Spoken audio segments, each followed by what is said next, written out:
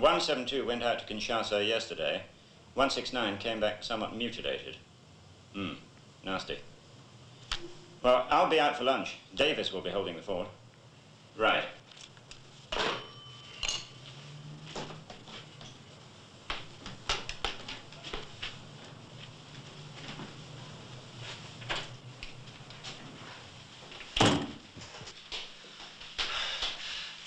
Sorry, I'm late. You're going out to sell a few secrets? I find that the bottom has dropped out of the market for British secrets. How about you? Oh, I have to take what I can get for them. Bachelors need the money more than you married men. How's Sarah? Fine. And the little bastard? Little bastard's fine, too. Good heavens, somebody's phoning us. If Zaire replies to 172, send copies to the Foreign Office in the Treasury. All right.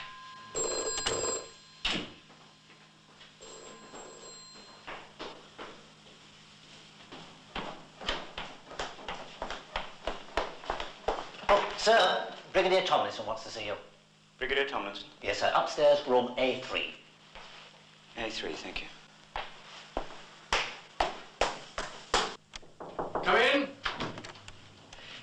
Ah, Castle, come in. I don't think you know Colonel Daintree. How do you do? Sit down. I think I knew a cousin of yours at Cambridge. Colonel Daintree's just joined the firm. He's taken over security. I suppose you mean my cousin Roger.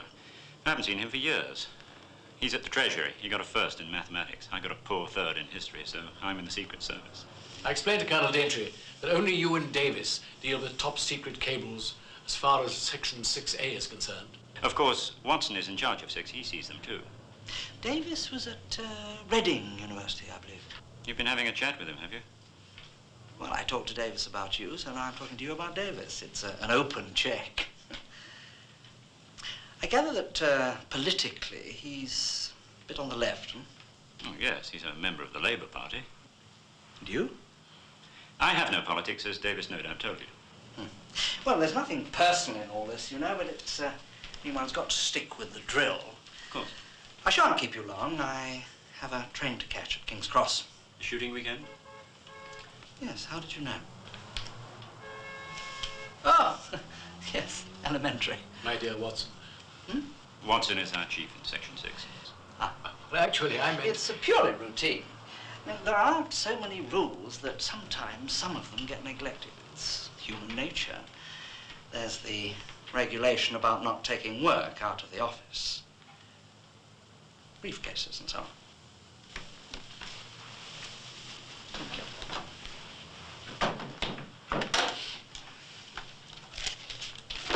Yes, you live in the country. Do you find it a bit inconvenient?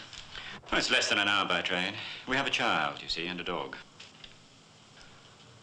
Huckleberry Finn, good? Yes, in my opinion, it's better than Tom Sawyer. You get your cheese from Paxton's. Yes. You prefer their cheese to Fortnum's? Not particularly, but a cheese shop. There's something foolhardy and English about it. What on earth are Maltesers? Oh, a sort of chocolate. Good. And they're a peace offering. I was disagreeable to my son this morning. Didn't mind, did you? I asked the same of Davis. Davis wasn't carrying a briefcase when I saw him. That's true. But I was thinking about what he had in his overcoat pockets. Is he in the habit of taking reports out of the office to look through over lunch? Not that I'm aware. Very embarrassing, you know, having to ask men to empty their raincoat pockets like schoolboys. Not that we haven't got complete confidence in both of you, of course. Here. Do you think those teaser things would do for my hostess? I'd like to take her something out of the ordinary. Well, I think they should fit the bill then. Send the porter out. Do you think Fortnum's have them? I don't know. They're very inexpensive. Oh, I don't want to seem niggardly. Go for quantity. £5? No, £10 maybe, something like that. Nicely done up. Do you think it might amuse her? Definitely. No, well, I think that covers it. Thank you.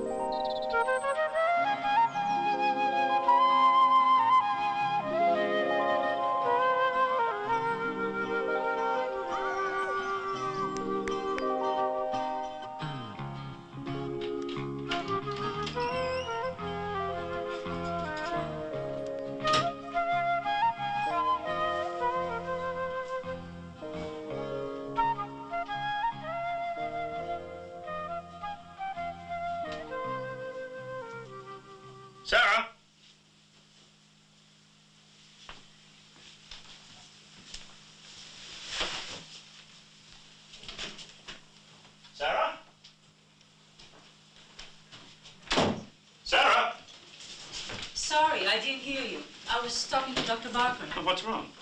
Sam's got measles. He'll do all right. Just keep him quiet. Would you like a whiskey, Doctor? No, thanks. I haven't finished yet. Hypochondria is sweeping the parish. And some genuine cases of measles, of course. Keep Sam's curtains drawn tomorrow. Not too much light. Thank you for coming to see him, Doctor. Bye-bye. Bye. What's the matter? Well, I was worried. Everything seemed wrong. No wife, no child, no dog. He's in the garden eating grass. No whiskey on the sideboard. What a creature of habit you are. I know. I don't want any interesting variations. A whiskey bottle on the lawn and the dog on the sideboard. Everything is normal, except Sam's temperature. Can I see Sam? He was almost asleep. Better leave him for a while. Ah, hello, Buller. Why don't you bark when I came home? You're a failure. He's not a complete failure. He frightened the electricity man this morning, even though he was only trying to be friendly. I feel safer with him when you're not here. And Sam loves him. Finish the book. Ah, I need a change. Perhaps I'll have a go at War and Peace before it's too late. We haven't got it. I'm going to buy a copy on Monday. Cheese? Maltesers for Sam. Why was the electricity man afraid of Buller? He knows him.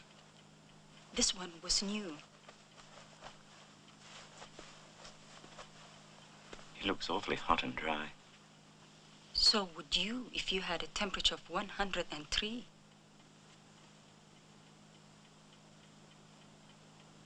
Are you sad we haven't made a child?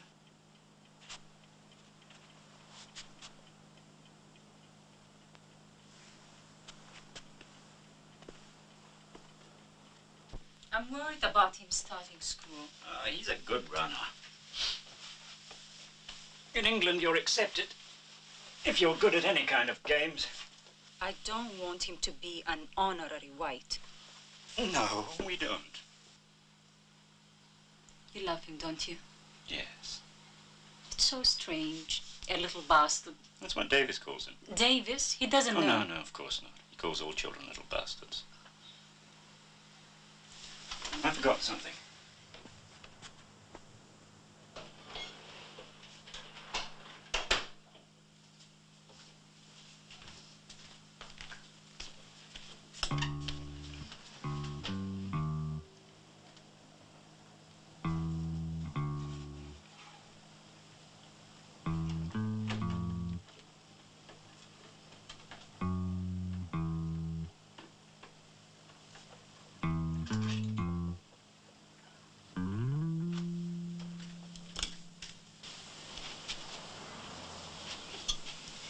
You worried about something? No, there's nothing really. Something happened at the office today. New security man, throwing his weight about. It irritated me.